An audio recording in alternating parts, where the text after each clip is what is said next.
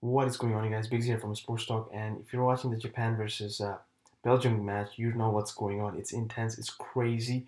Japan scored twice within 4 minute time span, you know, and then Belgium came back and they scored twice within 5 minute time span. So the game is currently tied 2-2. But Japan, oh my God, I don't know what the Belgium defense was doing, but Japanese offense played fantastic. Haraguchi scored on the 48th minute, followed by Inui on the 52nd minute. Oh my goodness. But Belgium was like, wait a minute, bro, you guys are not getting away with this. So Jan Vertonghen scored on the 69th minute, followed by Fellaini on the 74th minute. Holy crap. So that's where we're currently at right now. The game is currently tied 2-2 and it's on the 87th minute. May the best team win, that's all I can say. May the best team win, and this is what a match. Oh my goodness. This is Big Z, and Big Z out.